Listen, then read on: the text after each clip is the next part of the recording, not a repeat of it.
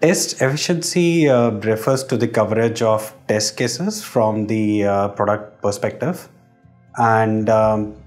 basically to identify if the test efficiency is good, we can try to understand if most of the defects that are found as part of the testing activities have been found as a result of the test cases execution.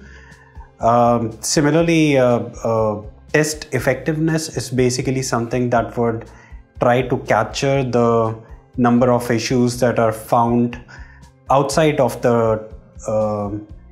team that have been responsible for testing the product,